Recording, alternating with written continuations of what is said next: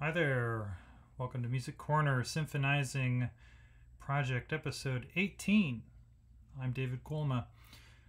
Today, I had enough time to work on the opening of Mahler 9 before the broadcast today. So we're doing just Mahler for the first hour here today, because making a reduction of the complicated texture of a late Mahler symphony is enough to get you to spend all your preparation time doing that. So we'll just have two symphonies today. So in the second hour, I'll be talking about the end of the exposition of Beethoven 1. So we're finally to the closing section.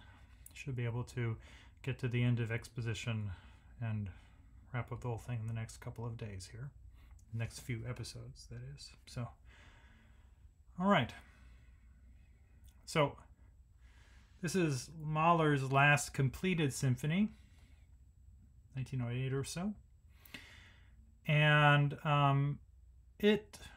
I've written here, languid opening. So it just, it doesn't take, it takes its sweet time in the beginning here to get anywhere. It kind of spins, it's sort of like a little eddies of a pool or something for a while. And it slowly winds its way up to some cool things in the beginning. Well, the symphony's well worth your time. It's just fascinatingly, he's not in a hurry. The other symphony I was thinking about for today was Haydn's Last Symphony, which there's no question about what's going on at the beginning. It's a big tattoo in D major, just ba ba ba ba ba, something like that. I can't remember the exact gesture. I downloaded the score. Let's take a look. Nope. Okay, no, I didn't download the score. I was going to, but I didn't get that far. So it's just a big, I think I sang Schumann, but it's based on the Haydn Symphony. Anyway, something completely different. So I've been able to making it's a quasi-reduction because the texture is so complicated. So take a listen to the opening here. And I get basically to the big, loud D minor-y thing after a few pages. And then we're going to look in extreme detail for the next hour here. All right. So here's the very beginning of Mahler 9 in MIDI.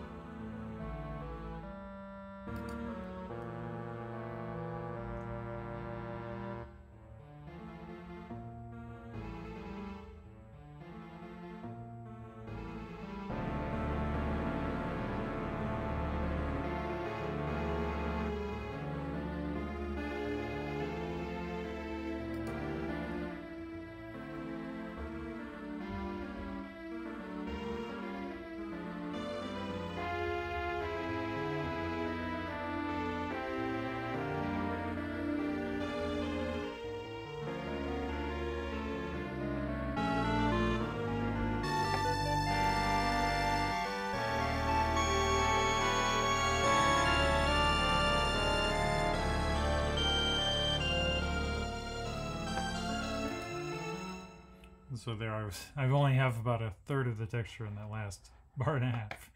But I got the whole bar with the big loud chord. So I got to midway through page 4.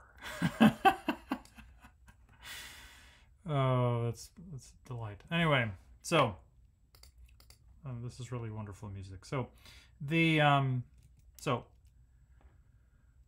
we're in D. If I don't even remember if this is what how they list the key of this. Do they say D minor? I don't even remember.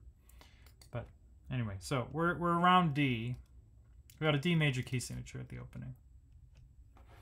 So let's take a look. So this is very different than dealing with a Beethoven symphony when the texture is basically 2 or 3 things at once, maybe 4. But generally, this texture throughout the opening of this is going to be very elaborate. Doing a very, it's not a very complicated thing it's doing. I might have difficulty describing it, but the orchestration is interesting enough that it takes a bit to determine. So we're andante commodo, and so at the beginning here we have the cellos play a low A at the bottom of the treble bass clef, and so they play a dotted rhythm of dotted quarter note eighth, so bum bum, and so that sort of quasi syncopation at the very end of this little gesture after they accent the opening note. Then there's an 8th note rest. Let me actually pull out. I spent all this time making this reduction. I might as well use it too. So happens here, and the horns in F. So that's a low. So bass clef. So this is the fun part about transposing horns. It depends on the score. But based on everything, it depends on when they use bass clef for horns. Usually you transpose in the opposite direction from the treble clef, meaning so this is a low E written down here, and the actual note the horn player is playing is this one, which is an A above that E in bass clef. So it's the same A as this cello note, mainly because the one down there is not available to a horn player. So basically, this is the lowest A the horns can play, an F horn can play. I'm not sure that's absolutely true, but it's basically how the bass clef works, is you transpose up for some reason. But it's been going on for a long time. So same A, so same note in the 4th horn. Then that all repeats. So, but notice it's syncopated, so it happens on the and of 3. So if I'm going to write out, so the basic rhythmic system, if you've ever learned how to count rhythms, would be 1, 2, 3, 4 for 4 quarter notes, and then you would, to do 8th notes, you would say in English would be and. So if that was a full bar of 8th notes, 1 and 2 and 3 and 4 and. So the opening measure has us get 1 and then the and of 2 and then the and of 3. So the composite rhythm, that is when we put 2 people's music together and where they start notes, then we can call that the composite rhythm. So we're doing the bum bum bum bum bum bum. That's what's happening. So 3 articulations of the same A, twice in the cello and once in the 4th horn. So then the 4th horn holds their first one over so that we don't get any break between the horn and the cello. And then in the next measure, so this is all of this is an A, which is the dominant. So, but you really can't tell that yet. It's just A. What are you going to do with it? And then the harp enters and plays on beats 1, 2, and 4, and then 1. This pattern.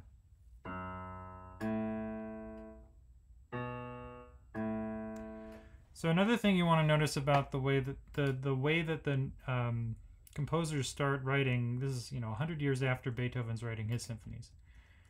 The first half of them or so. That the dynamics are specifically to get the specific humans to play a certain volume. They're more kind of like specific to the player dynamics rather than this is the dynamic I want the whole orchestra to play. So that's what usually happens in, say, Beethoven symphonies. I want this, everybody play forte, everybody. And the result is supposed to be everybody play forte. So the cellos are pianissimo, the horn is piano, and the harp is forte. And a forte harp is about as loud as a piano horn player. So they want accented notes. They want some extra pluck going on in the low harp here. So we're getting this mixed with our A. So this is the third, the fifth, and the sixth scale degree. So we have back down to 5.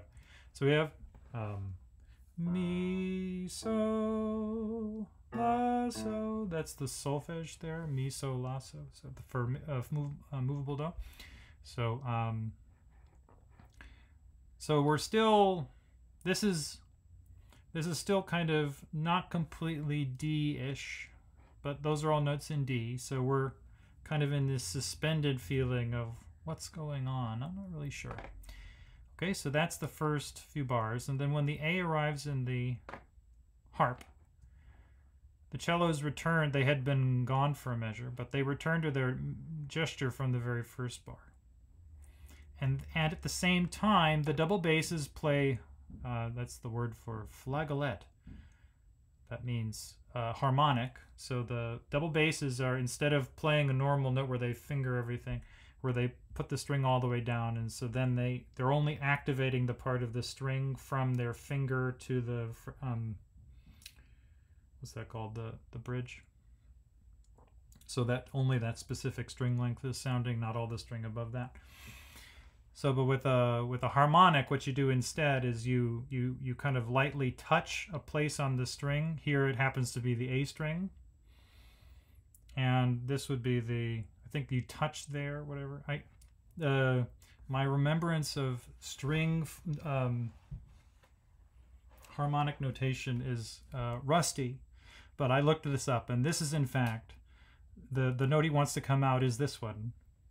So it means that it's the same A that the cellos are playing. So it sounds an octave lower than this notation.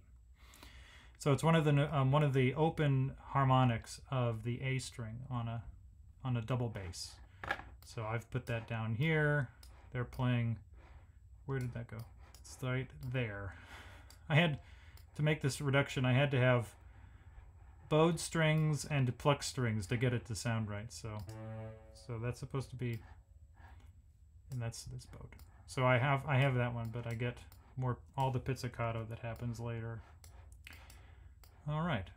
So same A. We haven't gotten any different A's yet from them, but then we get this is supposed to be stopped. I didn't have enough time to work out all the stuff to get a stopped horn sound for this measure, but so they're covering up the bell so much that they get this very, very brassy sound. And they actually have to finger everything a half step higher, half step lower, because they really raise the pitch so hard. Anyway, but those are the notes that are supposed to come out, transposed, of course.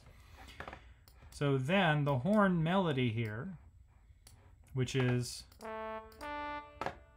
horn melody plays this, plays A, D, C sharp, F sharp, B. So there's our first D, but it doesn't happen until beat 2. So I'm gonna do. So notice we get more rhythmic stuff going on. So this is 1, 2, and then it's on the and of 3. I'm gonna put the 3 in parentheses to show that it isn't being played. And then on the and of 4 is the F sharp, and then the downbeat of the next bar. So this up here, I'm sorry.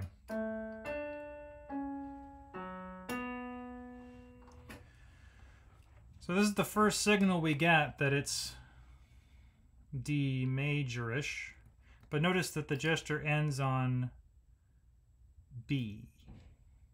So that means that we're sort of getting to a point where we're kind of emphasizing B at the end of the gesture here. So the whole thing sounds something like, you know, sorry, let me actually play.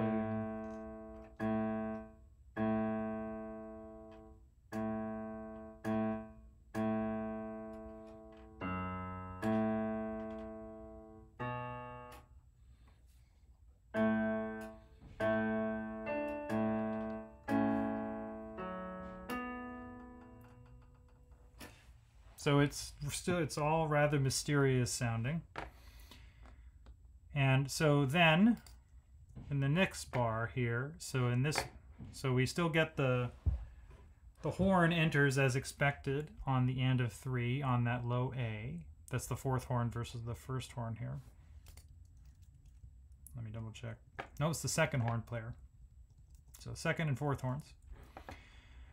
And so the harp starts staying in playing F sharp and A, so we get an F sharp here on the downbeat rather than them. So they join the texture of the first couple of bars here.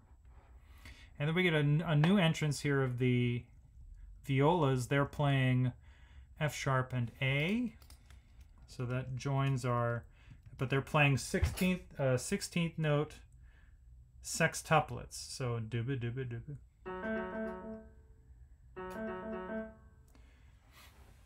And then this is he wants an echo effect of an open horn, same player, and they play the outer notes of this A, D, C sharp, F sharp, B.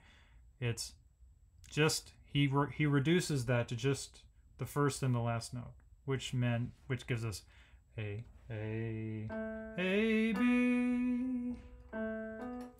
So we're starting to set up this pattern of emphasizing A and then emphasizing B. A followed by B. Literally the pitch is A and B.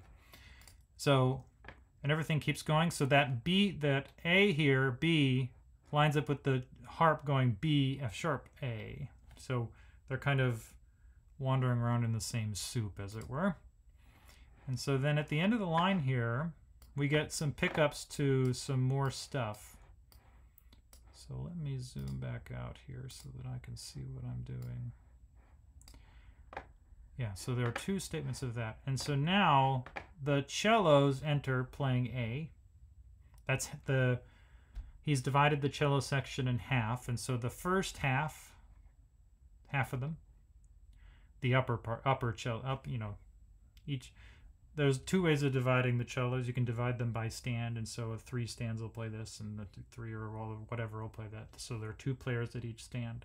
So they can play together, or you can have the outer and inner players. So one player per stand plays each part when you divide them in half, and so each stand has a person playing each part. That's up to the conductor and the section and the players how they decide to divide that up. So the horn does its A pickup, the harp plays its B pickup, and then the first violins, in addition to the A pickup and the cellos, is doing the second violins enter with an F sharp. So that's a big, so that's what was that? It was A, it was F sharp, it's B, which is actually down here. So A, B, F sharp, and A. So there's an A there. So the F sharp's on top. So it's It's this. That's that sound right there. Notice I'm not even bothering to attempt to come up with like Roman numerals. Okay. And so that's a pickup to a wider texture and our first D major chord. And so we get a pizzicato low D down here in the basses, which is this note right here, which you probably can't see. The cellos have that A down to D slur. And so they play. And then the horn moves from A up to B. And the second violins move from their F sharp down to E. So of those four notes, what ends up happening is the A goes to that, goes to a D. The harp B goes to an A and the D on the bottom. And then they also play D and F sharp. So there's extra D and F sharp notes here. And so that gives us there's a D major chord arpeggiated in the harp. So they play all the notes in a row. That's what that squiggle means. So you go from the bottom to the top. So boom, boom, boom. Sound like something like this. I'm sorry, it's actually, yeah, this. It's an F sharp and an A up there. I'm making pitch mistakes. If you want to hear the MIDI do it, it's this. Yeah, something like that. But instead of getting F major notes, right, having the F sharp say stay in the second violin, they go down to E, and we're expecting that B to show up in the horn. They've played A B a couple of times already, so that means we're getting this sonority. It actually sounds like this. Ba, da. And so that D, A, F sharp, A, B, and E gives us a quasi nine flavor. That is a ninth chord. But so there's a very clear D majoriness to this, but it's extra pitches. And they're all important notes, right? So what we'd expect is that the B and the E would be some kind of non-chord tone in like earlier music, right? So we expect the melody in the violins to go F sharp, E, D. So we get a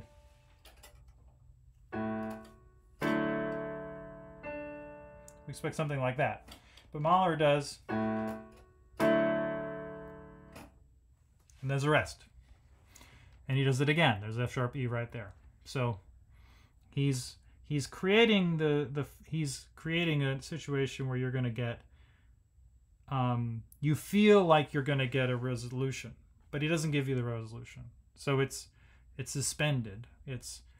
There's no that the sort of unsettled bubbling feeling of this is just continuous rather than resolving into something a little less common, then more tension. It's kind of a middle level of tension, which gives us this kind of murky feeling. You know, major key sounding murky. So I don't know if it was just kind of like a white screen or something. So, but the horn also, you'd expect the same, that the horn would go A, B. They might go back down to A, or go up to go all the way up to D. But they don't do that either. So we get, and so those two things happening together, the second violin and the horn. So we get,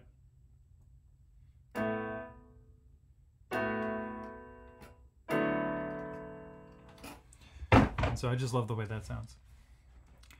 Right? So so we get the viola is also split in half now.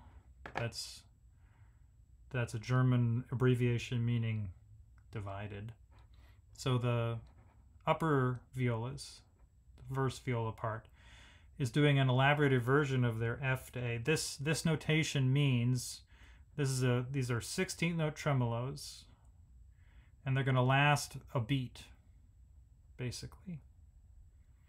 And so they have to be dotted because it would be a dotted quarter triplet value equals a quarter note here to get 6 notes. That's the reason for the weird notation. But they're basically just doing the same rhythm from before. But they do.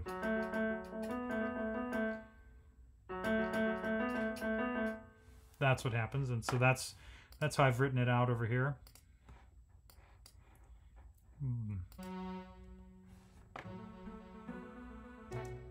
Yeah, so it's just that. And while that's happening, the second viola, the second half of the violas play F sharp A, B. So the texture is the same. They're playing the same pitches. I can't play them at the same time. I'm going to play one down the octave just to give you an idea.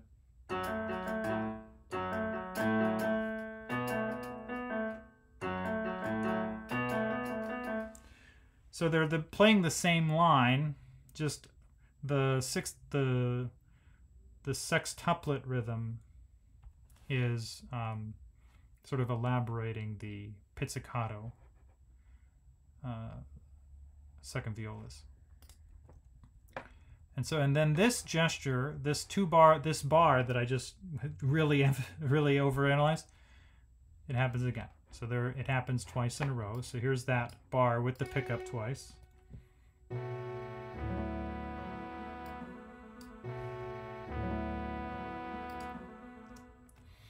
So he's setting up this kind of, there's sort of a dominant tonicness to going on, like A to D in the bass. But all the upper voices don't finish that same level of gesture. They kind of move away from the tonic in the second chord instead of being in it. So how is he going to keep going here? So then we actually start getting full, like a movement across. Instead of being sort of one chord to another, we have start on a chord, move to something else, and then keep going in one measure. This is this bar here with the pickup and the second horn and the second violins.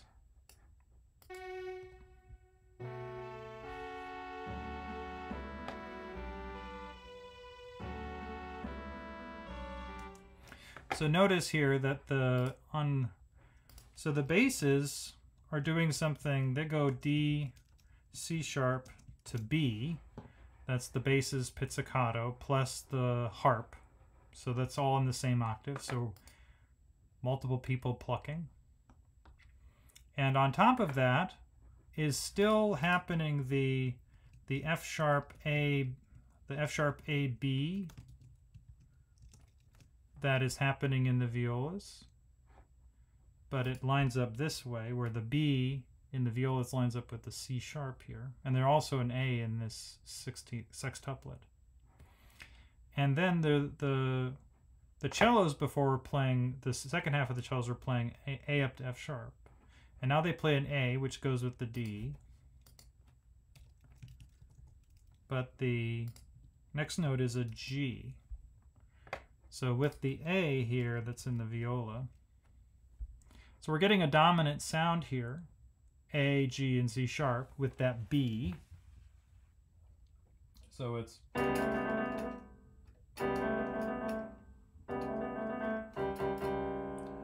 we expect it to go to D, that's what that's happening. So I'm doing...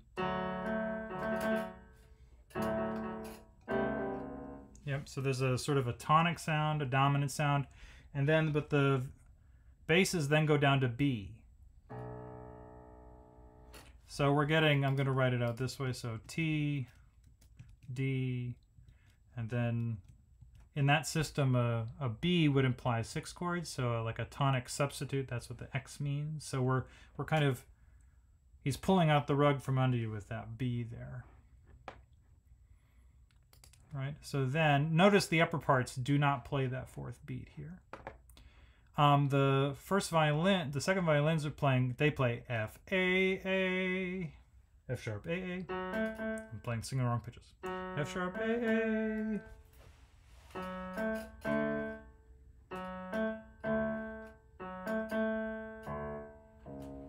So notice that the alternating texture here of them playing 2 notes and then the accompaniment is continuing for a little bit here.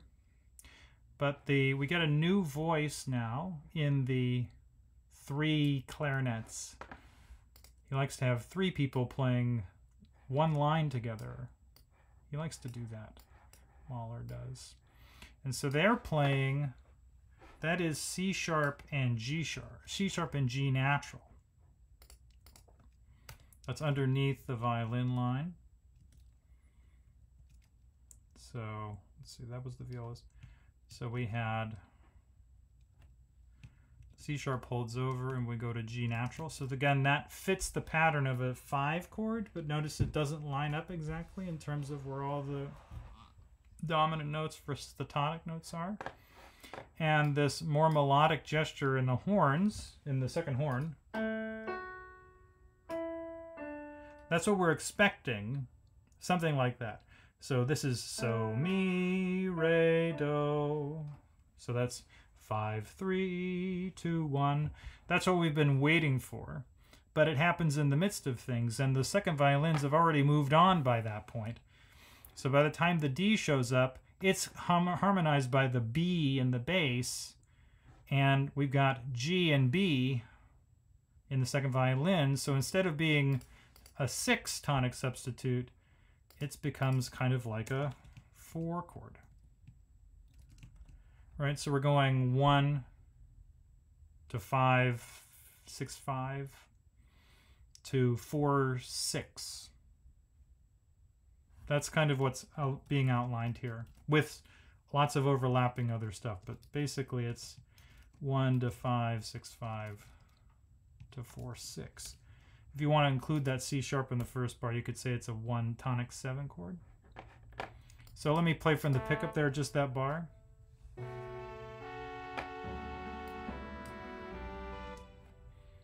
Notice, I mean, so there's some sort of sense of tonic, there's some sense of dominant, and then something that isn't going back to tonic exactly. So we're going from our home to away to somewhere else. Right, so then that gesture repeats. The chordal accompaniment gesture repeats, happens a second time, just like before. So the violas are the same, the cellos and the basses are the same. The harp is the same. The clarinets do the same gesture, they just don't play on the downbeat. So they're mimicking the accompaniment now, starting on C sharp, moving to G. Then the horn plays a modification of its opening melody to fit that line too, and this is F sharp D E. So we're getting these lines of still basically fitting this basic harmonic pattern here. So notice it takes the G here in the clarinet, that is the 7th of this chord, and it doesn't resolve in the next beat. It stays, and that's the definition of a deceptive resolution of 5 going to a 4/6, is that note staying is the thing that creates the 4 sonority. But the melody does an elaborated version of its previous bar, which was that F sharp A. Now it does. So notice that it allows the second violin here to, so we get the opening that F sharp, which doesn't necessarily fit with that A7-y kind of thing that's happening in that beat. But then there's G B, which does fit that G chord that is being described for that beat. And then we get a B suspension, but there's nobody to suspend off of because everybody stopped playing. so just the B by itself, and it resolves by step as expected down to A to fit into the D major chord that happens on that beat. So it's becoming more and more clear that there's some sort of D majoriness happening. But it's by fits and starts, small little moments, repeat the gesture, this leaves out, we modify this a little, right? This is the slow going action of this music here. So then he modifies it again in the next measure, only slightly, yet again. So the clarinets are still playing C sharp to G. The horn now modifies its F sharp E D to F sharp E. So let me I'm going to write this one down in order so we can see it. So C sharp and G in the clarinet. So I'm going to put clarinet. That's 3 clarinets, by the way. Pianissimo all together. Now above them is the F. This is the horn, second horn by itself. Plays F sharp to E. Then all the way below this is the harp. And the harp plays in a sustained A. And below that, D, C sharp, and B. So I'm gonna write the A as 3 A's in a row. So this A is new to the texture, the sustained A. So the pickup to this bar in the second violin is a new gesture, but it's the C sharp G that we've heard the clarinet do. So now, but it's done as a pickup. So this is violin 2, and they're above everybody, so that's up here. So violins. So I'm going to have to move everybody over 1 to put this in. And so we get C sharp G. And then they get to the downbeat that is also, is again open with a B. So that's the pattern of the expecting the B on the downbeat, but this time they hold the B over. So this is the new gesture there. And then we get modifications of most of the other parts. So this harp line, which is also in the double bass, is the D, C sharp B on beats 2, 3, and 4. And the cellos, I'm going to write them as VC, violoncello. They play an F sharp and then an A. So the sustained A that happens in the harp happens in the second half of the cellos. This is the second half of the cellos they finally enter. And the violas do, again, they're doing sort of the same line slightly joined up together.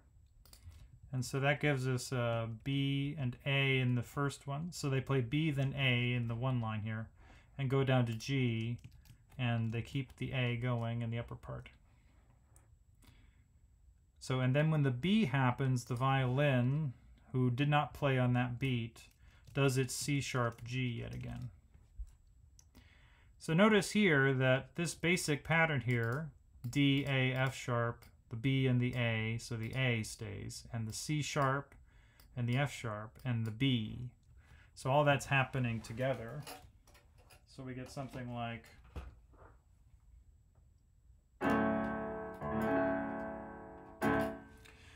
so that is basically a 1 chord with an added 6, that's the B, and it has the 7 too, so C sharp. So it's a D major 7 chord with an added 6th is one way to think about it. And then the next beat is very clearly 5, 6, 5. C sharp, A, G, and A, and E. That's it. And then on the next beat, we get B and A is still holding, and we get C sharp and G in the violin, so it's this thing. So he's making that G major bit, which was only there a couple of times, it's more complicated now. So you get the idea. This is how elaborate and complicated, and I wouldn't say complicated, precise Mahler is being in this music. So this continues for a bit where we're alternating D chords, and then we cut off the B, and we still get our A, so we're going D to A, and then there's a little melodic gesture in between that again is moving from 5, C sharp and G, to B, which is supposed to resolve to A, but you don't get the resolution. So the B becomes part of the chord, or at least is just held on through, if you like. And so then the seconds take on a longer tune, which is this.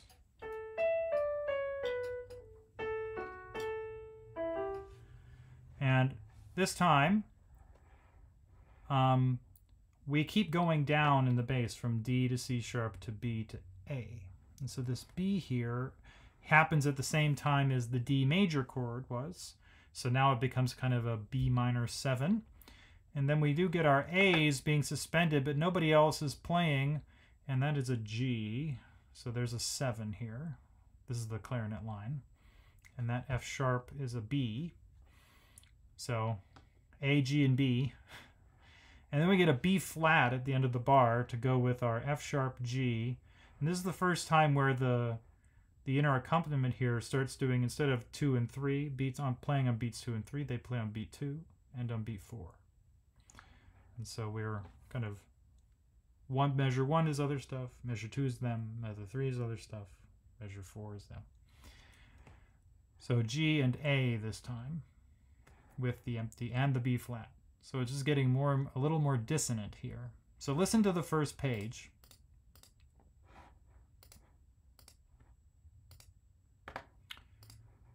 Let's, I'm just gonna show you the, let's zoom in a little bit. Not that much. There you go.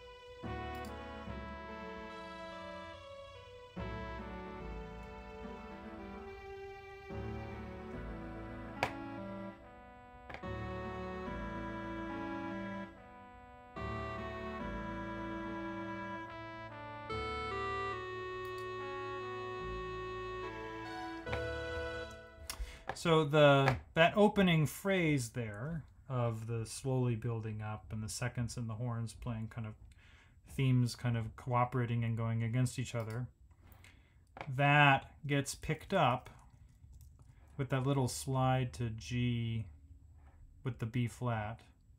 Sorry, not to G, but with the B flat there. So then we get the D major feeling. Again, that's a B. And the clarinet, so doing, it's F sharp. Yeah, F sharp's in the chord. So we go back to this sort of A sense here. So D and A. So it's kind of moving back and forth. That's what's happening in some sense.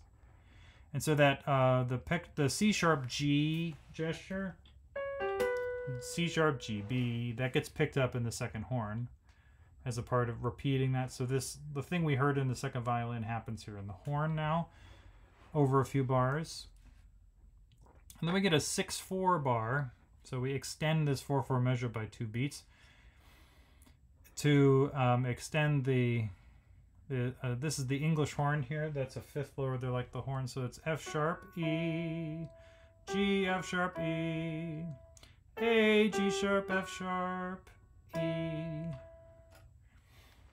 And so that gives us he extends the tonic a little bit. So he's extending going up right? So we start from F sharp, we go to G, we go to A, but we're emphasizing the same arrival pitch of F sharp, E, and then F sharp gets extended here, and E. So the F sharp holds on over when the A comes. So there's a D chord and an A chord. And so that little pause there then allows us to restart with a more complicated texture. And now the firsts finally enter on square 2 here, rehearsal number 2. And so it's a much more elaborate texture. It took me forever to type this out because in order to write this all down in a way that I could understand, I had to write the pizzicato cellos and the pizzicato bass, the pizzicato cellos that are in between arco, they're bowing in between, which I put up here. And then the violas, this is the second viola line, and that's the first viola line. And then I had to write 3 parts up here. So the cellos when they're bowing, the seconds and the firsts. But so this is the basic same set of things that's happening. It's just it's a little bit more elaborated. So we're emphasizing D and A on the downbeat here in the, that's the harp, D and A, go A, D. So it's D every bar. This is an A being held by the horns, which I've written up here. It's that one. So we get a dominant pedal during these tonic chords. And in the middle of the bar, we emphasize B, which resolves to A at the end of the bar. But the way that each line here gets through this D major is very different. So the cellos are doing, and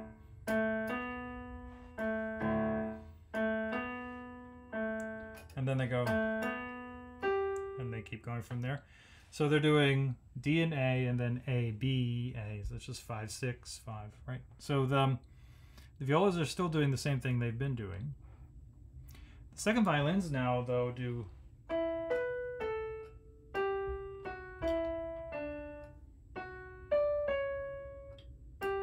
so we get the G sharp, C sharp again.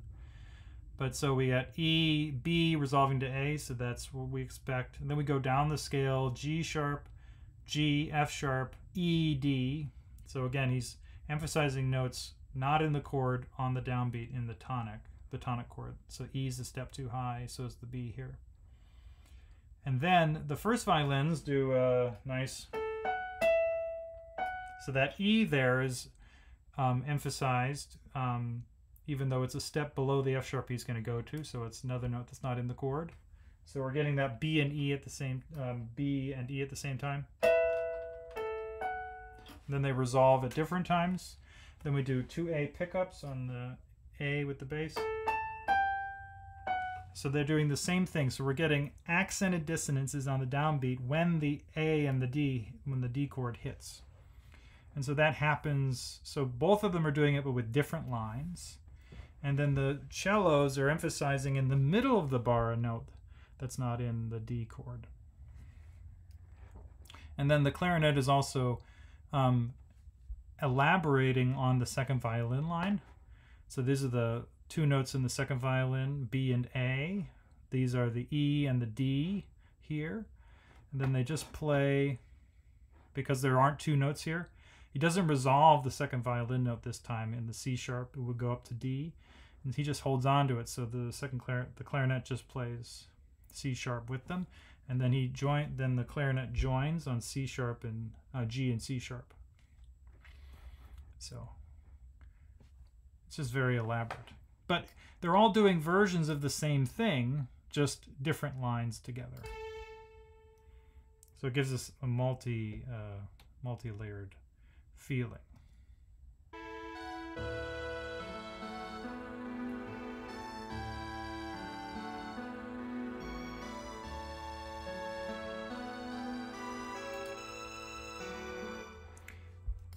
Right, and so then on the next beat here, so the first violins at the beginning of the next line, again, they play E resolving to D, and so there should be, you would expect there to be a D chord here again, but the B in the second violin just stays. It doesn't resolve to A. The chord in the middle is the same, but there isn't a D that happens on the downbeat, so like a low D, but you're expecting one. But the A does come in. We get an A chord here in the middle of the bar.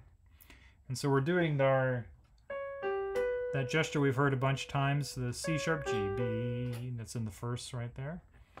And so we're doing more versions of this where we're just emphasizing the same gestures over and over again in different elaborations.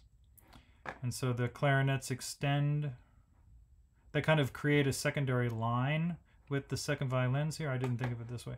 So notice here that this is B, if I'll show you up here.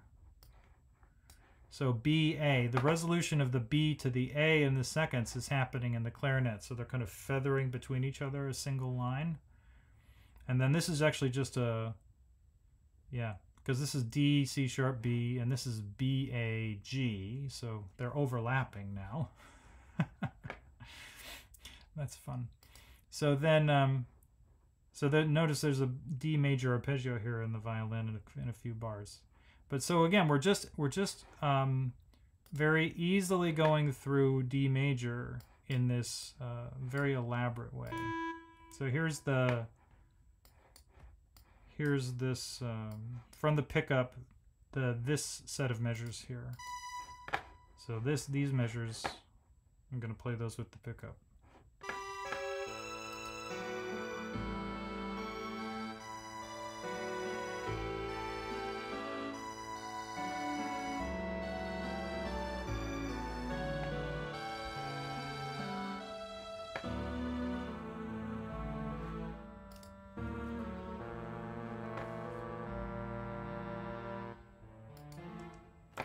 So there's something akin to a cadence here-ish. So it gets a little more extended, but the C sharp B A kind of sets of a dominant, a cadential 6/4 soundish thing here. And then there's sort of, is there a dominant kind of thing here? Yeah, sort of. And then there's an arrival here. So he's offsetting his arrivals by sometimes he pulls out the arrival on the downbeat, and all you get is the resolution. You get the accent and dissonance that should happen at the same time as the chord, but he actually just pushes the entire chord back a bar, and with its B and F sharp resolving to E and A. Oh my goodness, he's doing it he's even meaner than I thought he was. So, but anyway, listen to that moment here. So this is from this note, these couple of bars right here.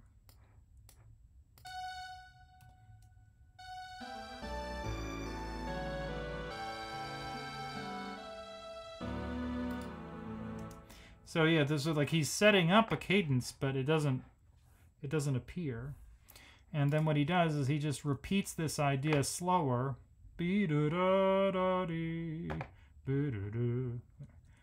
And then, but he flips to B flats here because he's going to go into D minor on the next page.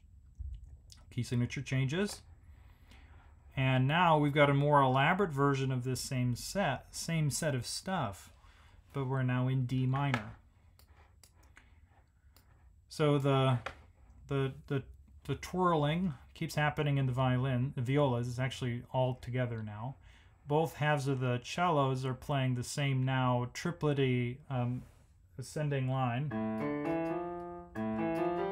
So notice that first one sounds like the tonic in D minor.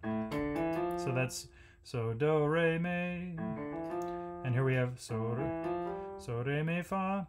So that's a dominant sound. Notice the basses then pluck B flat and A, but we still get the F. Now we get F A here. And then there's a G, A, E, A.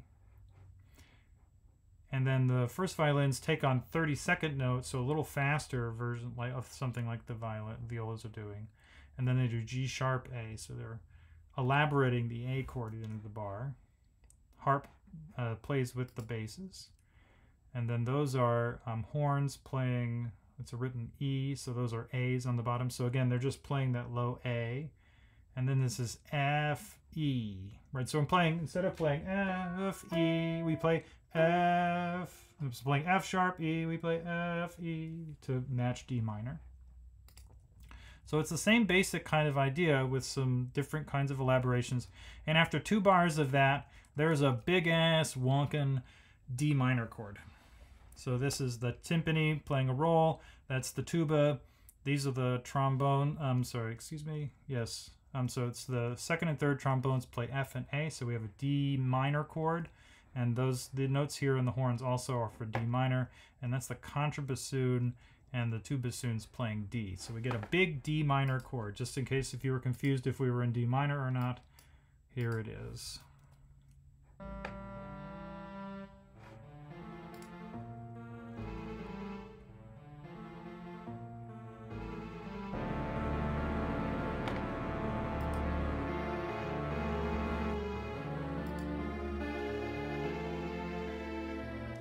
And So we're getting modified versions of these gestures, and now he's adding in G sharps to really oomph up what's going on.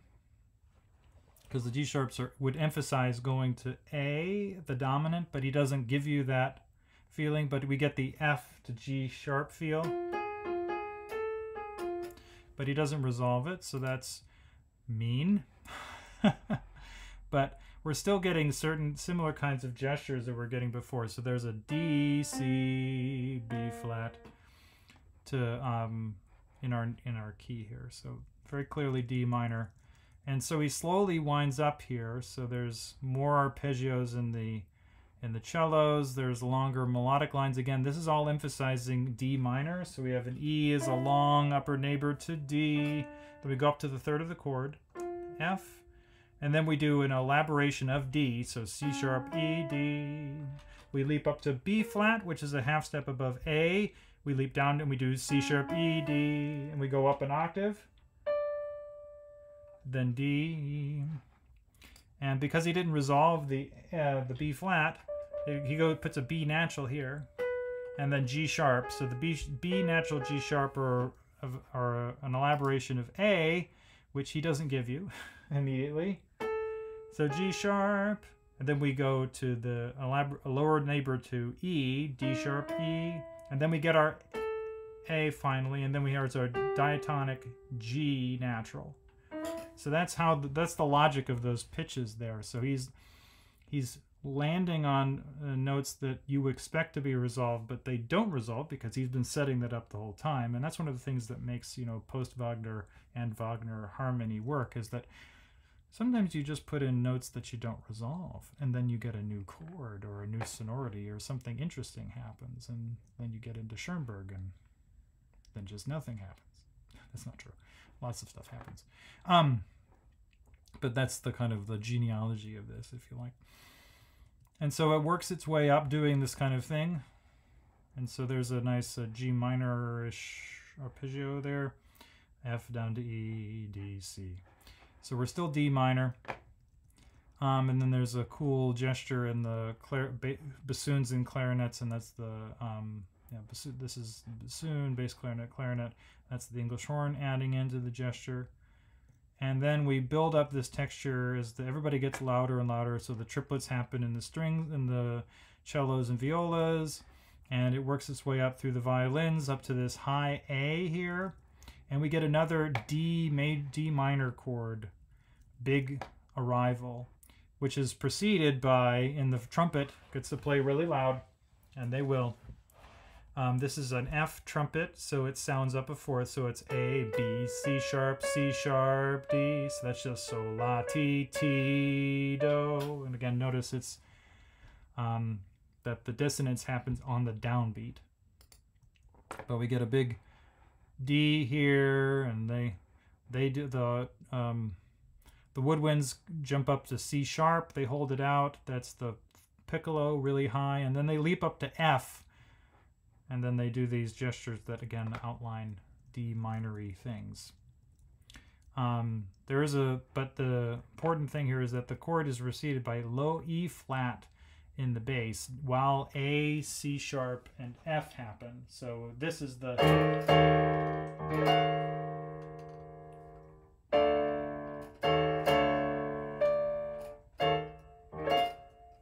So that's really crazy. This C sharp A, F sharp, F A, C sharp with an E flat. That's really fun. So this is late Romantic harmony at its finest, everybody. So I'm going to play this whole passage up to this moment. So with D minor, kind of wandering in between a couple of regular chords in D minor, but notes that don't resolve. And then they sometimes do, but sometimes they resolve late, or things happen early, and we're kind of repeating the same kinds of ideas, and they slowly elaborate as they move. And then we go into D minor and do a much more churning version of this until we get up to this big D minor arrival with the half-step motion in the bass. So let's take a listen to all of that.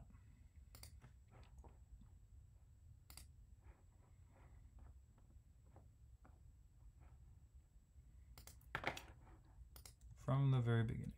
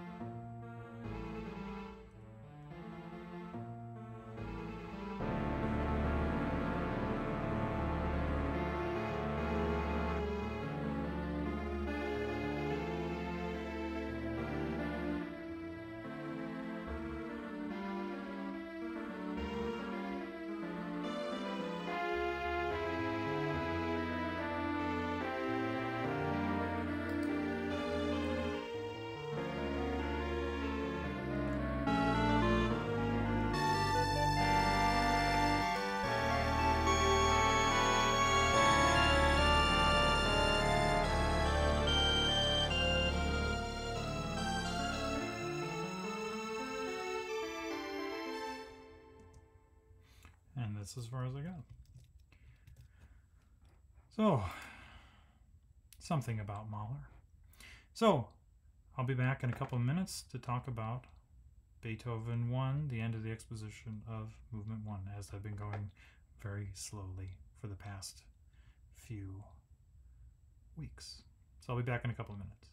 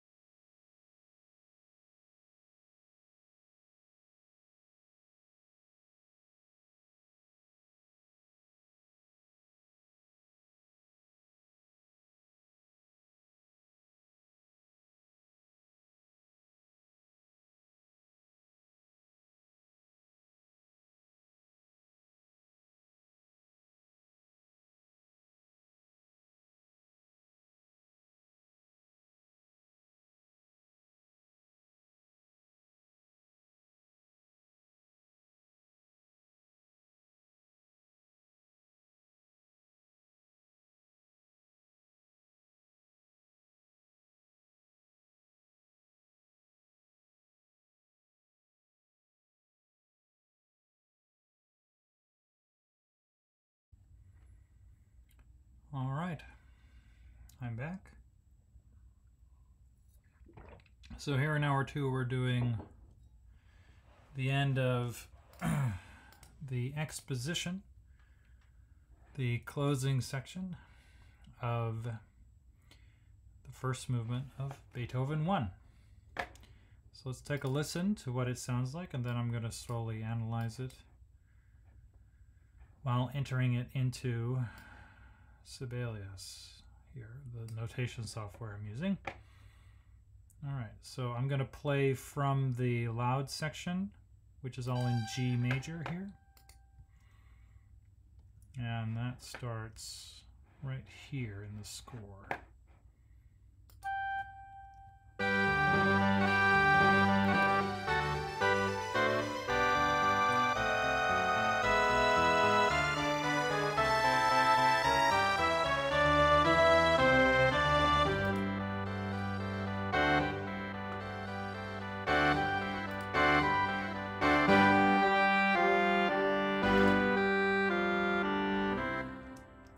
Back to the beginning of the fast section. So I'm just going to play the part we have left here. I'm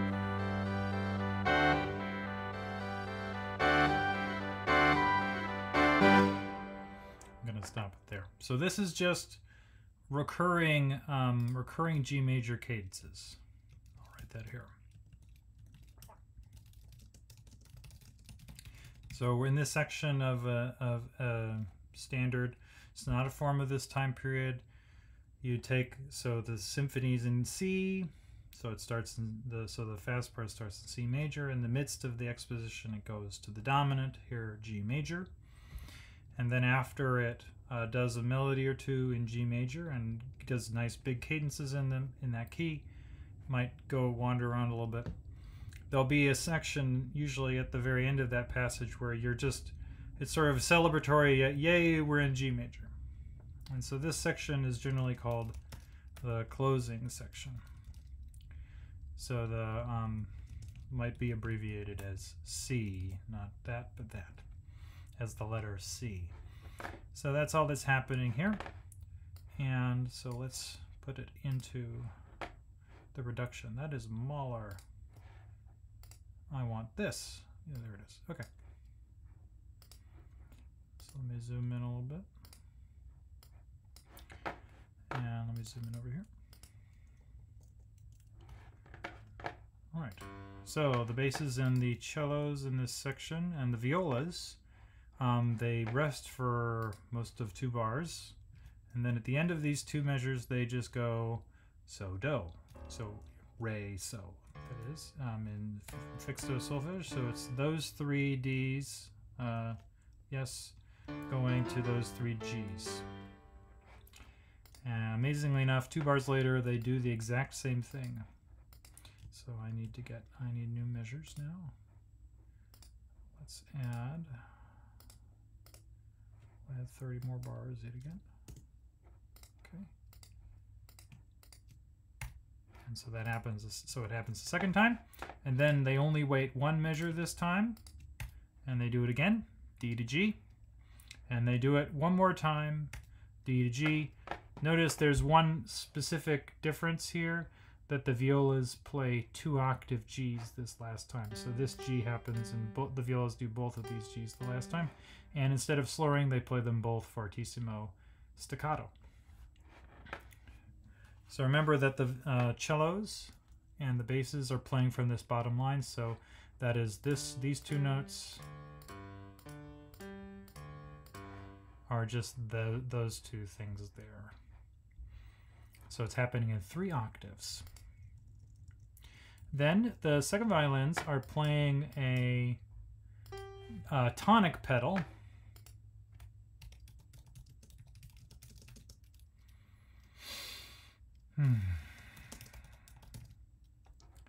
And they're going between the open G string at the very bottom of their instrument and an octave higher. And so that G, I don't want that G. I want this one. And then we're gonna go, why is that there? What is that for? That's fascinating. Okay. Why is that happening? Okay, so let's do that. And then I'm going to add the octave leaps in, and then repeat. So they do this for most of 2 bars, and then on when the D arrives in the lower strings, they play 2 notes in the 5 chord of, so it'd be a D major chord. Happens to be D7 here. So they play F sharp and A, and then they go back to playing D. They go back to playing octave Gs, and then they do that a second time. Ooh, thinks it's going to happen most of the time in all the other parts. So they do this for a second 2 measures. And then it telescopes to 1 bar. But notice here, they play G, G, octave Gs twice over here. And then the third time they play octave Gs. Instead of playing F sharp A, they play C and D. So the 2 other notes of our D7. And then that moves to a B, and then the low G, and higher G, low G, higher G, low G. And then they play D, that D, and that C. And then they play a triple stop. That's when they play 3 notes on, they're stopping 3 strings. That is, they're fingering 3 strings, and they play 3 notes at the same time, or as close to as possible. They play that G, D, and B. Okay. Then, in the first violins, they play that, they arrive on that G, and then they have this melodic idea. So F, G, so dotted quarter note G, and then they go down the scale from Do here, the tonic, down to 7/6/5, 1, 7/6/5, 4, 3. So they're filling in the gap between resolving T Do and Fa Mi. So da-dee, ba-dee. And so they're just filling in that space with this dotted rhythm here. So those 2 gestures get connected with, so we're doing and.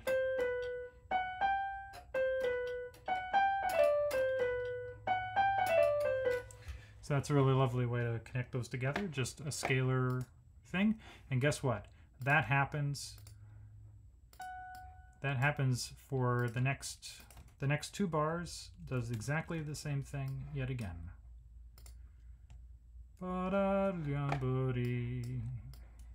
Ooh. There it is. But instead of getting the because he wants to do it a bunch of times in a row, the C, B doesn't happen. Instead, he restarts the F sharp to G line.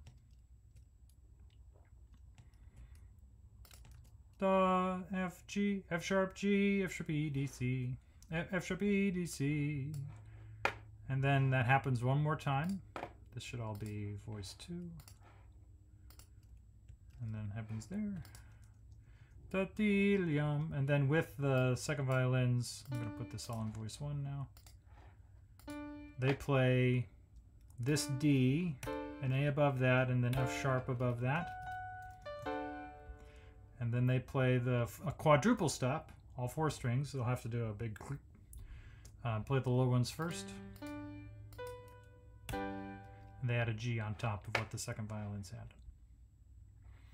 Lovely. And then there's a rest measure for everybody in the strings. Now when we go up to the brass and woodwinds, the timpani and the horns, trumpets, flutes, oboes, clarinets, and bassoons. So that's the timpani note, and this G up here is the trumpet notes, the 2 trumpet players. Remember, the trumpets are in C, so sound is written. And the horns are also in C, and they sound an octave lower than written, which is this octave G that holds for a measure and 3 quarter notes. Then they leap up to this D, both of them. So that's the fun part about natural horns. So a C horn here, well, that'll be the lowest pedal note they'll have is this C here. And then They apparently have, actually, it's actually the, is it really that? This must be even lower than that. It must be the one way down there, but they usually can't even play that note. It's so far down. So they have this G. Yeah. They have then this C. Then they should be able to play, yeah, they can play the, so I'm going to write it as, this is what it sounds like, and this is what it would be written as on a horn, like for this notation. So this is what it would be notated as, and this is what it sounds like. So they'd have this C, this G, this C. We're going to start going eighth notes. Then they'd have this E, and then this G, and then they'd have a very flat B flat, and then C and D and E and so on. They'd also have a kind of oddly F here. It's like halfway in between, but you know, when they can use their hand, they can make these modifications. So this is the notes they have available. So in order for the low horn, they're playing this written G and this written G. So this is all down an octave. So in order for them to play two notes in a 5 chord in the dominant, right? Because it's a C horn and we're playing in G. So we want to emphasize G with GB with D, F sharp, and A. Notice there's no F sharp, there's no A. The only notes available is that D notated there that sounds down here. So it means that if you really want this, the nice G's, which are these two notated and these two sounding, means that you have to have the second horn leap from this G down here to that D there. And that happens all the time in this period of music, having the second horn do gigantic leaps like that. They're not as far apart as you think. In terms of the pressure it requires. I mean, it's still really hard to do, but it's easier than you might think because of how spaced the partials are down there. Because you're only having to go across, what, 4 notes or something? Well, I had them written out. So what's it?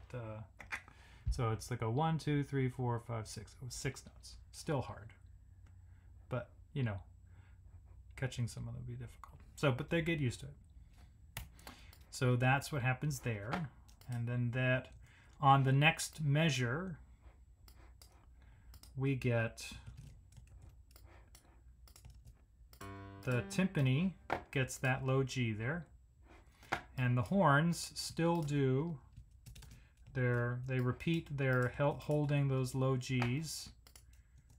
And then we get the trumpets return, the great return of the trumpets. Okay, so the trumpets have the same problem. It's just an octave higher. So everybody needs to play D down to that G. The second trumpet could play the G down here, but that'd be pretty darn low. So that's that. And then the horns are playing dotted ones of those. And the timpanist, remember, only has 2 drums, C and G. So he can only play G here. He or she or whatever you want to say. So I just want the human being who's playing the timpani. Okay, so that's the horns and trumpets and timpani there, and then that all happens again. So let me do this so I can get everybody. That's going to cause a problem there. So let me. Just doing that so that I can copy it.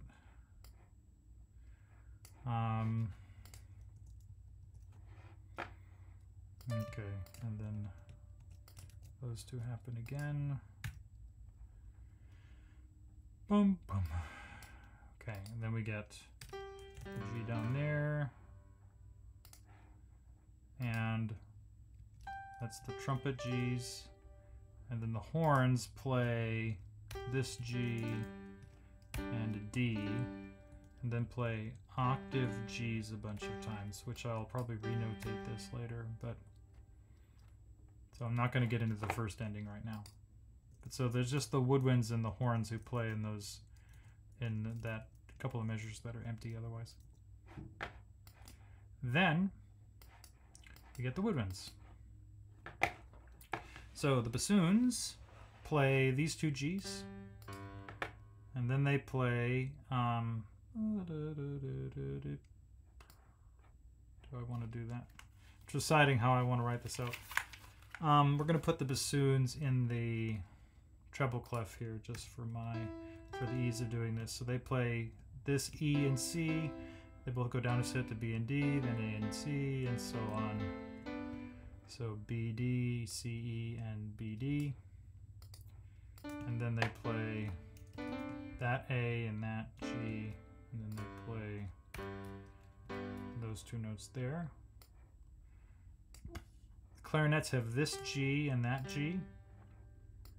And then on this, on the cadence, the two-note cadence here, two-chord cadence is G, F sharp to G. Remember, the clarinets are in C in this score.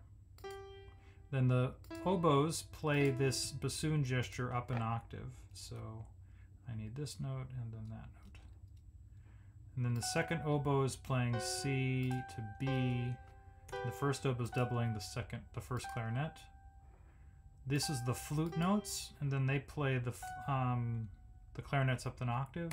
So it happens like that. And now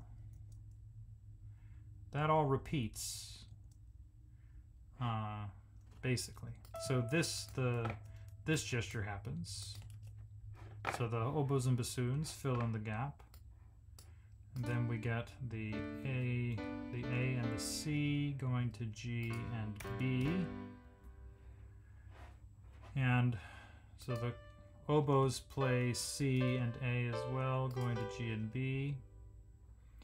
The flutes have F sharps going to really? Wow, how did that happen? G, F, G. So do the clarinets. I'm going to take that one out.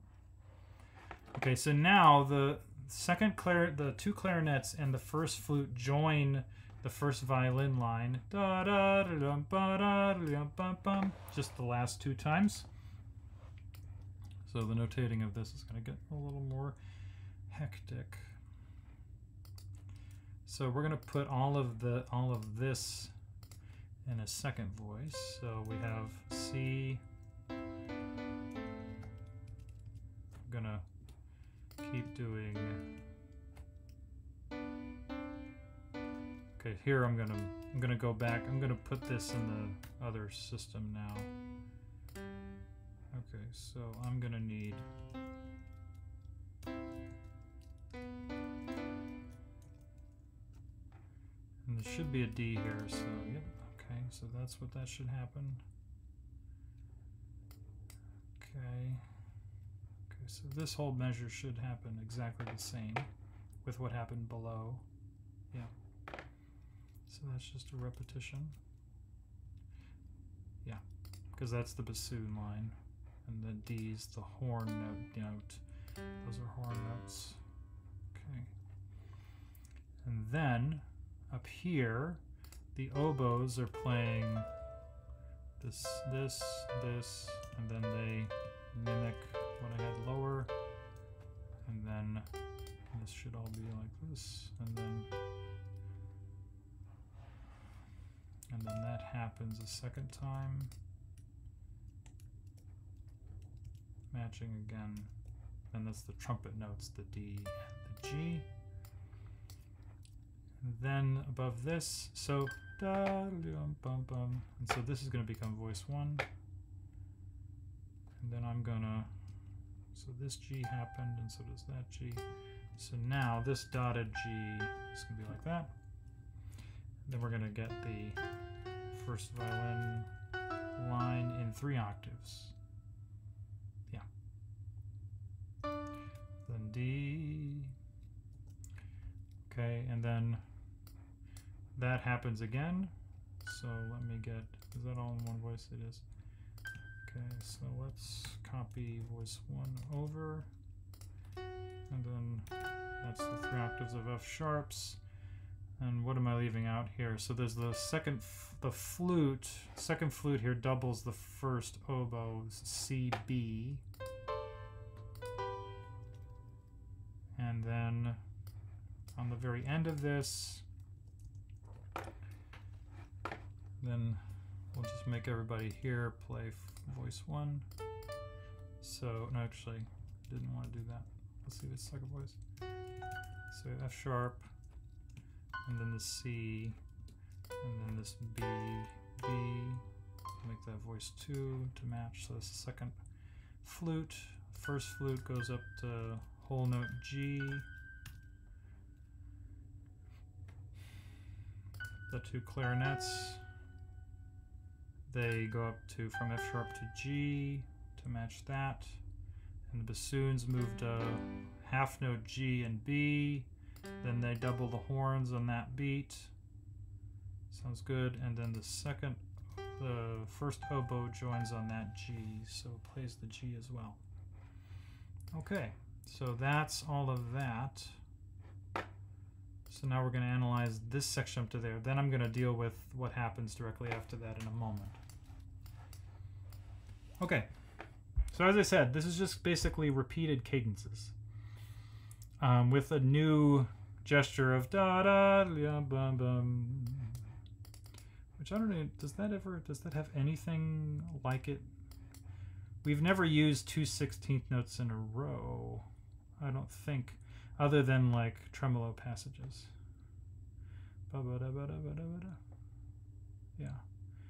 There have never been, up to this point, 2 16th notes that were different pitches in a row, other than, well, there's that 4-note pattern that happened in the previous loud section. Every other time it was just the dotted rhythm.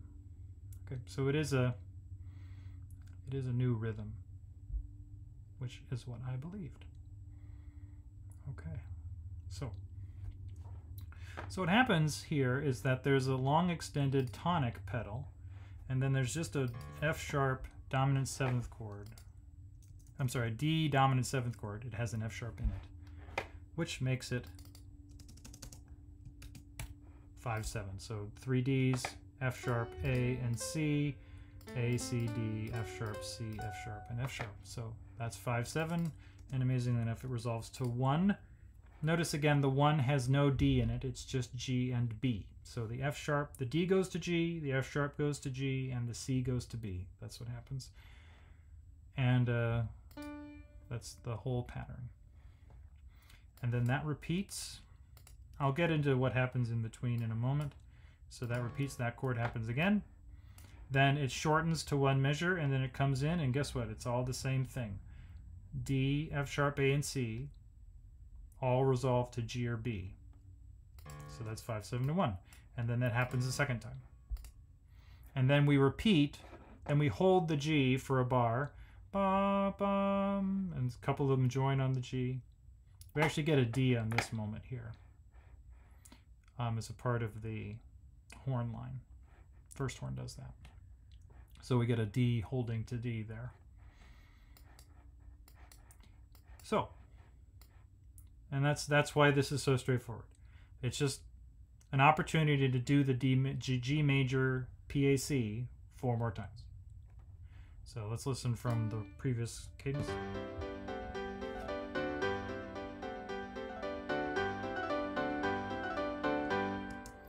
Just four more G major cadences while holding out a tonic pedal. So then notice during the pedal what happens. So the inner voices, that is the woodwinds here, the flute, the oboes and bassoons, they're doing, they're moving back and forth between 4 and 5 by doing similar scalar passages up and down. So they move to C and E with our G is a 4 harmony. So if I had it do, say, it's that would be like a pedal 4/6/4 harmony, and then that moves to 1.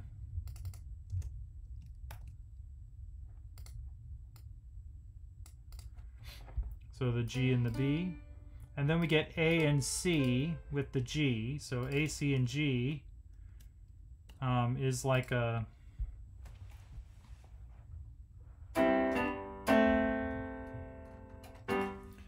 So those are the upper two notes of a 5-7, a 5-7 chord.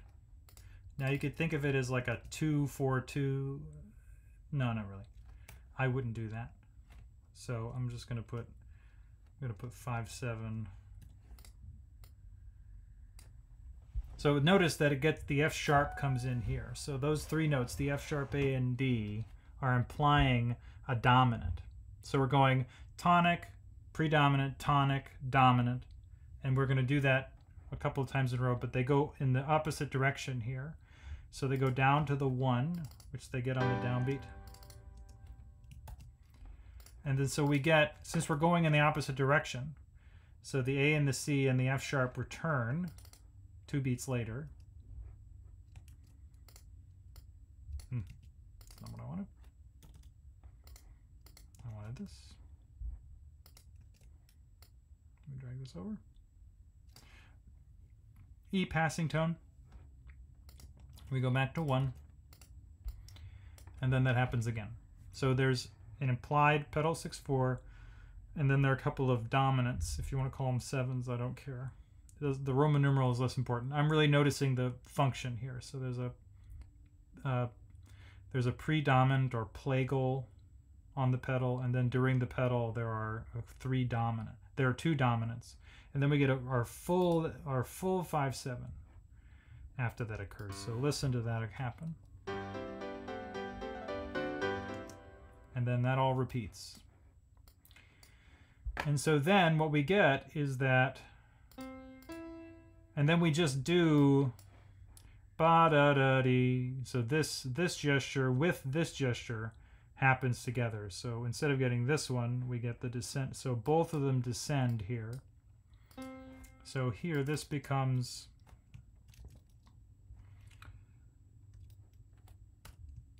This is the sort of a 4-6-4. So this F sharp here becomes a passing tone instead of the E.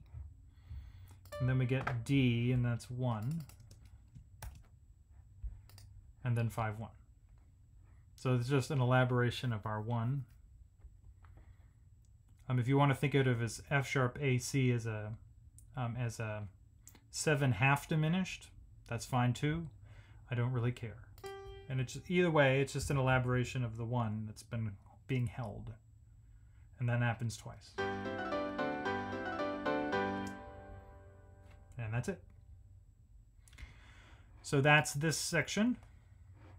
And now we're going to get to the closing is just 4 repeated, 4 more PACs in G major. So notice the rate of change. So we had 4 more cadences, but it's 2 bars a cadence, 2 bars a cadence, 1 bar a cadence, 1 bar a cadence. So that's 3 2-measure chunks. So it's 6 bars total. And then, oh, it's after 2 bars. 1, 2. So it happens on the 3rd bar, right? So, but it's 2 measures in the end. So then from there, we get what's called a retransition. I've mentioned one of these before in one of the previous episodes, is that, so a transition, the difference here is a transition takes you away from the home key. So we're modulating or moving to get to somewhere else. And a retransition takes you back to the home key. So this is a retransition in the last few bars of the exposition here. You could actually say the exposition is over, and this is the thing. This is the linking passage. But either way is fine. It doesn't, that's of minimal importance to the current project. Whether or not you distinguish this as in the exposition or not. I'll let theorists argue about that. So so what happens next is, so we get a 4-bar retransition. So we get our G, So G as the tonic, and then the rest of, so then we get G's on the second one halfway through the bar, and then Beethoven immediately disturbs this G major as tonic by having all of the woodwinds do an arpeggio down a G7 chord from G, F, D, B, G, F, D, and then they arrive on C. So this allows them to, it basically just creates a G as a dominant 7th chord. So that means that I'm going to immediately from that moment, because I'm going to write the notes in a moment, but I need to add one extra thing here. I need to do this. And the text needs to be formatted bigger. So we flip, our tonic flips to a dominant with the adding of F natural. So let me write this in here. So the horns were playing these G's, they play them in a row, and then they hold for 2 measures, those 2 G's. The bassoons have these 2 G's, and then they go down to F natural here, then they go down to D, and then here they have, okay, we're gonna go B, B, and then G, and then F natural again, and then D. And so the clarinets are holding these G's, and then they go down to F natural here, and then D, and then B, and then G, and then the second leaps up to join the first on this G, actually, on the G. Then they have F and D. The second oboe, I called it the first oboe before, that's the second oboist, plays G, F, D, G, and then the first oboe joins an octave higher, G, F, D, and then the first flute holds for a whole note G and goes down the upper octave of F to D to B, and then the second flute joins with this first oboe. So if the first oboe and both flutes play the last 3 notes together. And now that's all that is. And interestingly enough, after 2 bars, because we've been going at a 2-bar clip, the strings play our G7 chord lovingly. So that's the cello, there's the bass, the violas are playing this G and the one an octave higher than that. And then I'm gonna write this G here too because it's in the second violin. And there's a D and a B. And they just play a G triad. So G, I'm sorry, that's not true. I'm mistaken. I knew there was one. G, so these 2 G's, and then this G, which is right here, and that is our friend F, and it's this F right here. So it's a G7 because of the violas. And then they play, amazingly enough, the pickup to the opening tune. G, B, and then they arrive on C. Because they all played the C at the end of the very first note of the exposition. They all played C together because they were playing that big scale, if you remember from before. So that's the cellos, there's the basses, there's the violas, and I'll write this upper octave again here for the strings. And so that pickup, that's the pickup to the exposition.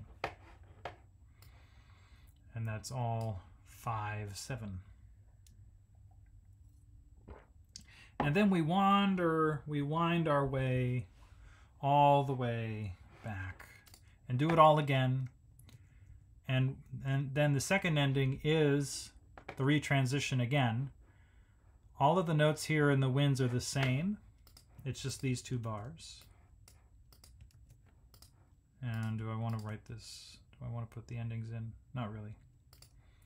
So there are these two bars, and this chord in the strings is exactly the same as the first time. And they don't play the pickup the second time.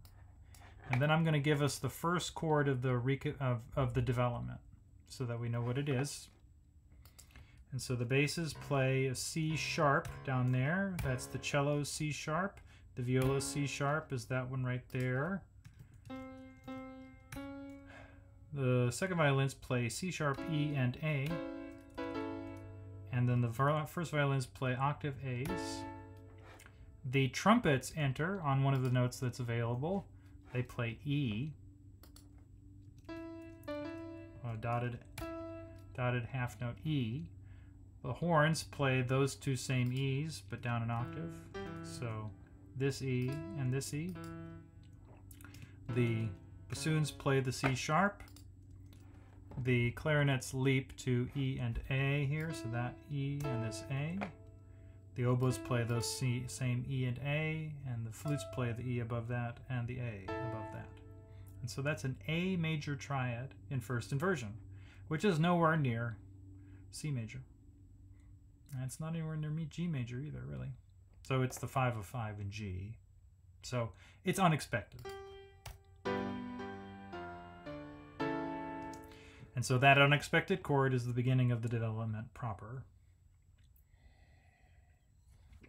So the first time it's a retransition away from the tonic, away from the dominant to the tonic. And then in the second ending, it instead transitions us to somewhere very far away, farther away from C.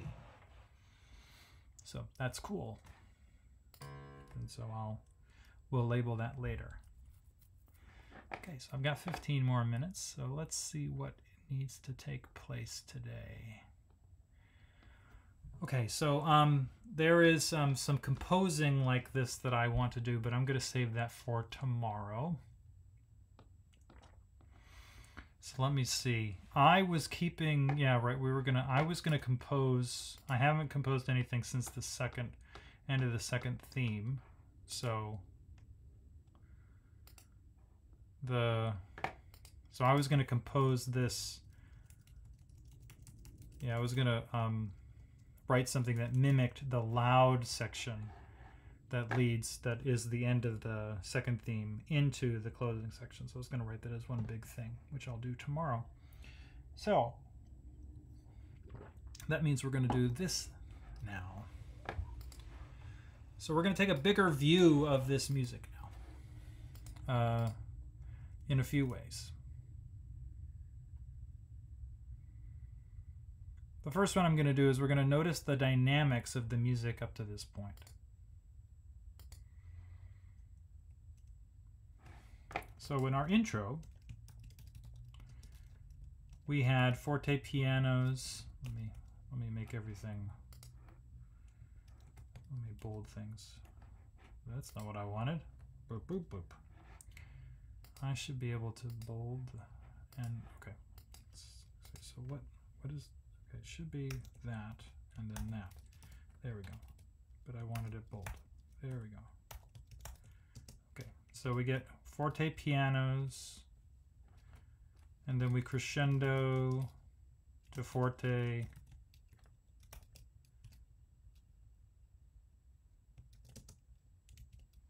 and then it immediately becomes piano, and then the music stays piano for a while,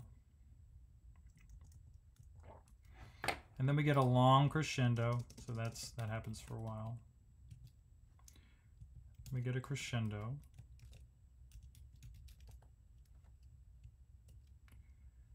Which then we get a measure of forte.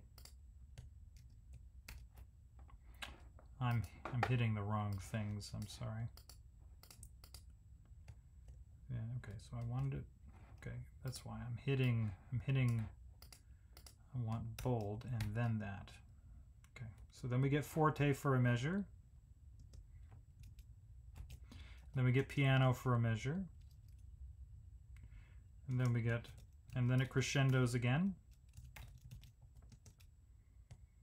And then we get forte for 2 measures. And then we get a decrescendo, a diminuendo. So I'm going to notate that like this. And then we get piano. And that's the introduction. And so there's the chord everybody resolves to at the end of the exposition. At the end of the retransition at the very end, this is where they come back to, and they all play this chord. So Beethoven needed to set up in the previous bar something to allow him to get to that chord. All right. So let's undo that. Is U bold? No. Okay, so then the exposition. And so the first theme, the primary theme, which is P. First theme. I'm just gonna write it this way. I've been using the older terminology. First theme. So starts piano, which then after a few bars crescendos, and then there's an immediate drop to piano,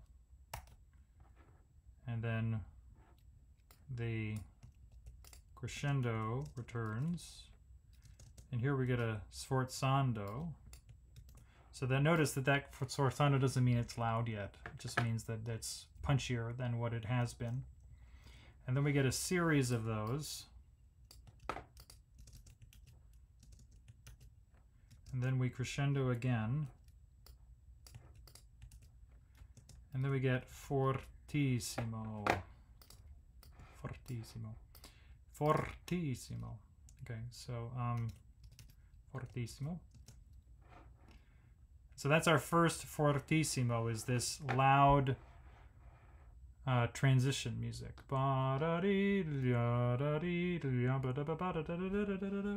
That's all. So for our retransition. So notice that that's where this takes the transition section. This is a big major section in a sonata form, often labeled that way. So this texture shift and dynamic shift helps mark some of the sections for us. And then it just stays this way for a while. There are sforzandi along the way, but it's that way for a very long time. And then there's a crescendo, a long one, multiple measures long. And we're crescendo back to fortissimo. And then this, which then throws us to our medial caesura. And then, with our pickup, we're in our second theme, or primary area, or secondary area if you like. Second theme. And we can abbreviate that as S. And we are immediately back to, so notice we're back to a piano dynamic.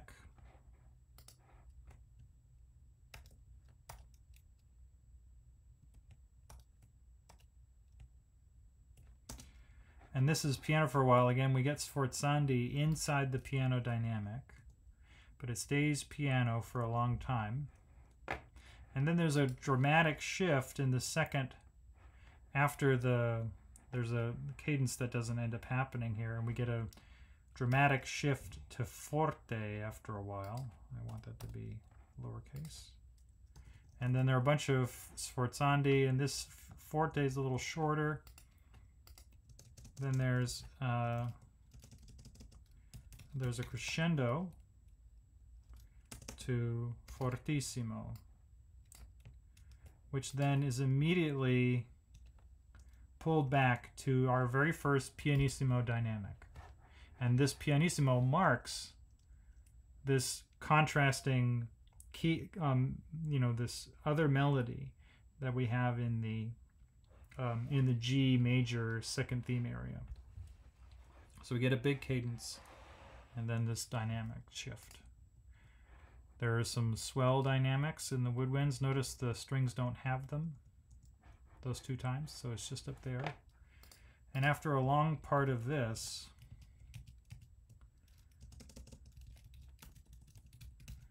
we crescendo over 3 bars to forte at the end of a cadence here.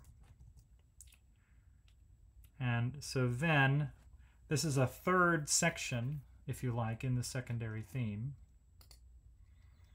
If you want to label as some of this. I don't think any of this is closing material because it's too active. And so we got forte with lots of sforzandi. And then halfway through this section, at least partway through, we get a fortissimo dynamic. And notice that this is the exact moment when we had the what was this? This is the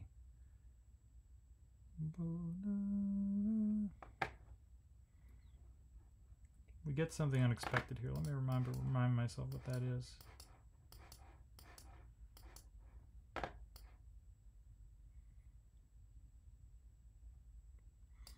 Yeah. So there's an unexpected E major chord here where the dynamic switches to fortissimo. Right? So we're going along and we're loud and we do a very common thing in G. We're on a G over B chord, 1/6. And then this 7 of A is mildly unexpected. But that 7 of A is supposed to resolve to A minor. I'm sorry, it's a 7 of E. What did I do that? Oh, it's over A. That's why it's over A. This is a 7 of E, right? So that's mildly unexpected, but we expect it to go to E minor. We're expecting E minor because we're in G, and G major has an E minor chord in it. And because he does an E major triad that has a secondary function to A rather than an E minor chord that would just be a 6. So he amps the pressure here by increasing the dynamic to make, and so it's unexpected in 2 ways, right? Dynamically, he hasn't done a dramatic shift in the middle of a phrase before like this, up. And it's the loudest dynamic he'll use for fortissimo. And there's an E major chord that's going to throw the music into a little bit off balance here. And then into that descending fully diminished 7th chord. So that the dynamic plays a very important role in the effect of the music here. And so it's working together with the harmonic surprise. And then we get a bunch of sforzandi to give us the last part of our cadence here. And notice we get the return of forte pianos for the closing here. We haven't seen them since the beginning. So forte piano and tonic pedals and a bunch of sforzandi. And then at the very end of this section, a little section is the fortissimo. Bum bum. And then for the retransition here, we get our decrescendo. But notice there's a decrescendo in the winds that lasts 4 bars to get back to the piano at the beginning of the exposition. But the strings are told to play their chord fortissimo. So it's ba da dee da. That's what happens. And then they play an immediate piano. There's a shift to the piano at the end. Decrescendo. Can I spell? I can. And then it goes to piano. There's a sudden drop in the strings, but it's been piano in the winds. It gets the piano there. So, or it's around there.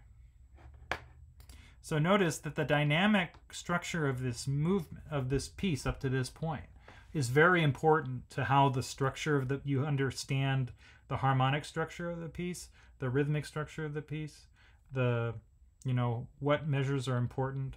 all sorts of things. And then there is also the dynamic contrasts of the various sforzandi that play against that rhythmic shape. But so the fact that the only section of the music so far that's in minor is pianissimo, the softest dynamic he's used, that there is an unexpected harmonic shift in this last section. I'm sorry, it's this one here that allows that that keeps ratcheting up the energy, so it doesn't feel like you're stopping yet, right? You should have, we've done 3 sections in the secondary theme already, the second theme, and we don't need to. I mean, he's got to keep your attention.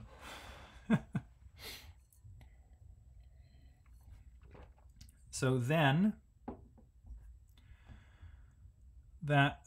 so all of this stuff is working together in this piece, sometimes sometimes offsetting each other, sometimes a little different, but most of the time the dynamic shifts are very important to the structural moments when we end something and start something new. And so they're playing off each other here. All right, so what I want to do now is I want to play the whole beginning up to this point in the recording, the MIDI that I have. Just get an idea of this dynamic world that happens here and how it lines up with the various formal bits, formal meaning in the form. So the intro, the first theme, the transitions, and so on. Not as in like that dance you went to when you were in junior and high school or something, a formal. Yeah. No. Okay. So let's listen up to there in the recording so that we know what all this sounds like. Going back to the beginning. Oh, exciting.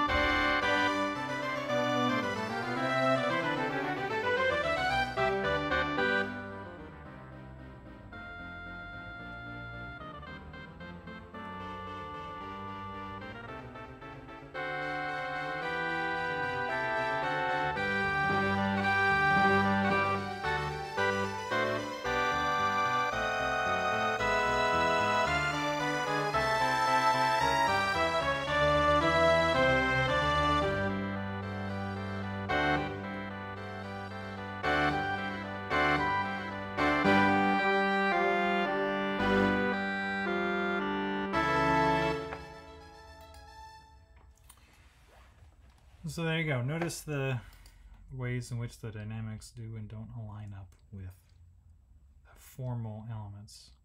Oftentimes they do, or sometimes they do to set up something else that'll happen when the change happens.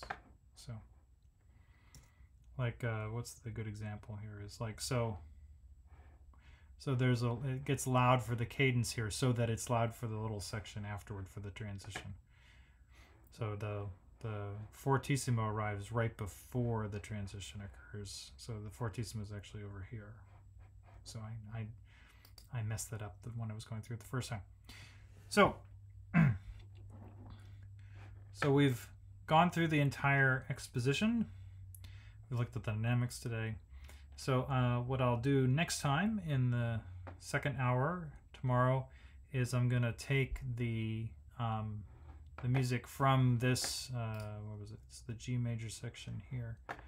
It's this arrival right here. We're going to go through the end of the exposition. So it's this, 3 measures, this, and I'm going to write something that's like this ending celebratory, you know, with some extra fun stuff, and then a closing section to show how to sort of distill this down and to write something similar using similar techniques to what Beethoven is doing here. So I will be back tomorrow for episode 19. Probably, I don't know if I'll probably do Mahler 9 again because it just took so long for me to write that out. So maybe I'll do that Haydn that I had the idea for today. I'm not sure. I'll decide tomorrow. And then I will work on more with writing like Beethoven in the second hour. So that'll be episode 19 tomorrow. So this one has been episode 18 of my Symphonizing project here on Music Corner. I'm David Kulma. Have a great day.